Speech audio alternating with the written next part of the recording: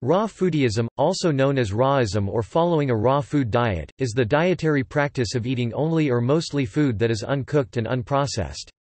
Depending on the philosophy, or type of lifestyle and results desired, raw food diets may include a selection of fruits, vegetables, nuts, seeds, eggs, fish, meat, and dairy products.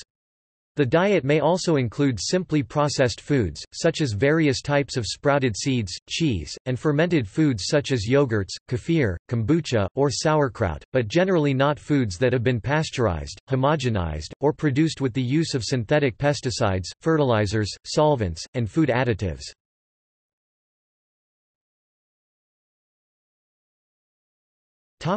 Varieties.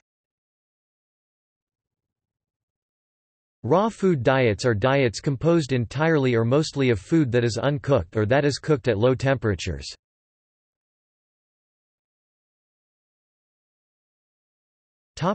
Raw veganism.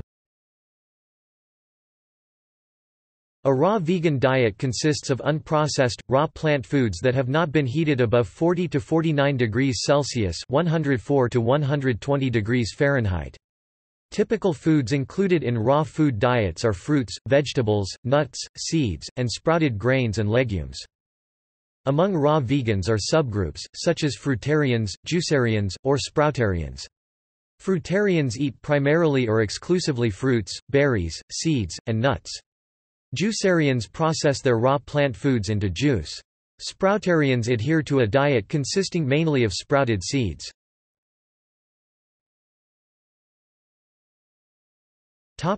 Raw animal food diets. Included in raw animal food diets are any food that can be eaten raw, such as uncooked, unprocessed raw muscle meats, organ meats, eggs, raw dairy, and aged, raw animal foods such as century eggs, fermented meat, fish, shellfish, kefir, as well as vegetables, fruits, nuts, sprouts, honey, but in general not raw grains, raw beans, and raw soy. Raw foods included on such diets have not been heated above 40 degrees Celsius (104 degrees Fahrenheit). Examples of raw animal food diets include the primal diet, anopsology, otherwise known as instinctive eating or instincto, and the raw Paleolithic diet, otherwise known as the raw meat diet.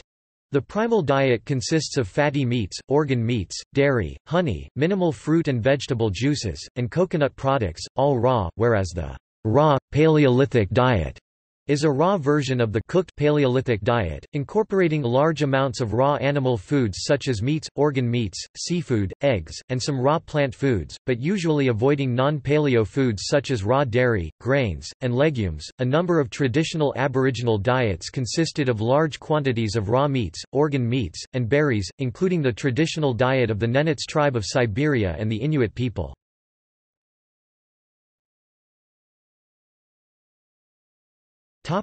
History. Contemporary raw food diets were first developed in Switzerland by Maximilian Bircher Benner (1867–1939), who was influenced as a young man by the German Lebensreform movement, which saw civilization as corrupt and sought to go back to nature. It embraced holistic medicine, nudism, free love, exercise and other outdoors activity, and foods that it judged were more natural. Bircher Benner eventually adopted a vegetarian diet, but took that further and decided that raw food was what humans were really meant to eat. He was influenced by Charles Darwin's ideas that humans were just another kind of animal, and Bircher Benner noted that other animals do not cook their food.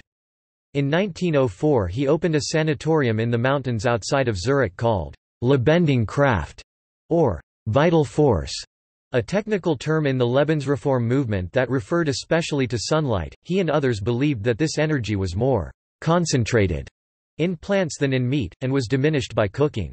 Patients in the clinic were fed raw foods, including muesli, which was created there.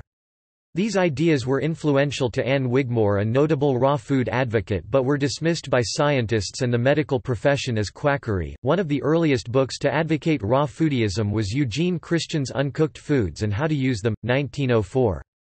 Other proponents from the early part of the 20th century include Californian fruit grower Otto Kark, author of The Foundation of All Reform, 1904, George Julius Drews, author of Unfired Food and Trophotherapy, 1912, Bernard McFadden and Herbert Shelton. Drews influenced John and Vera Richter to open America's first raw food restaurant, the Eutrophian. In 1917, Shelton was arrested, jailed, and fined numerous times for practicing medicine without a license during his career as an advocate of rawism and other alternative health and diet philosophies. Shelton's legacy, as popularized by books like Fit for Life by Harvey and Marilyn Diamond, has been deemed pseudo-nutrition by the National Council Against Health Fraud. In the 1970s, Norman W. Walker, inventor of the Norwalk juicing press, popularized raw food dieting.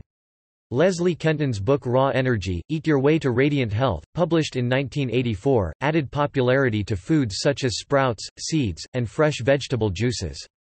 The book advocates a diet of 75% raw food, which it claims will prevent degenerative diseases, slow the effects of aging, provide enhanced energy, and boost emotional balance. It cites examples such as the sprouted seed-enriched diets of the long-lived Hunza people and Gerson therapy, an unhealthy, dangerous and potentially very harmful raw juice-based diet and detoxification regime claimed to treat cancer.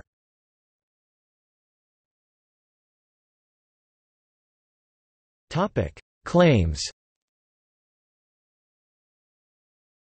Claims held by raw food proponents include that heating food above 104 to 118 degrees Fahrenheit 40 to 48 degrees Celsius starts to degrade and destroy the enzymes in raw food that aid digestion.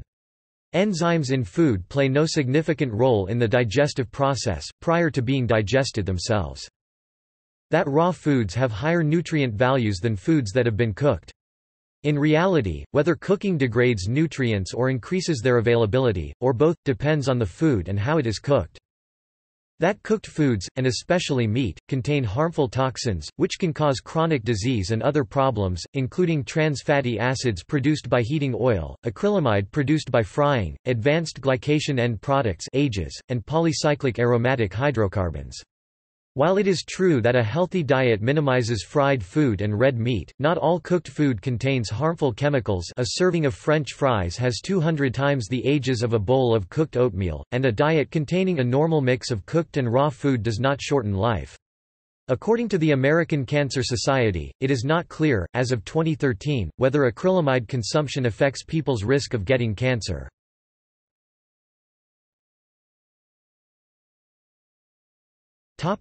Health effects. A raw food diet is likely to impair the development of children and infants. Care is required in planning a raw vegan diet, especially for children, as there may not be enough vitamin B12, vitamin D, and calories for a growing child on a totally raw vegan diet. Furman fed his own 4 children raw and cooked vegetables, fruits, nuts, grains, beans, and occasionally eggs. Food poisoning is a health risk for all people eating raw foods, and increased demand for raw foods is associated with greater incidence of foodborne illness, especially for raw meat, fish, and shellfish.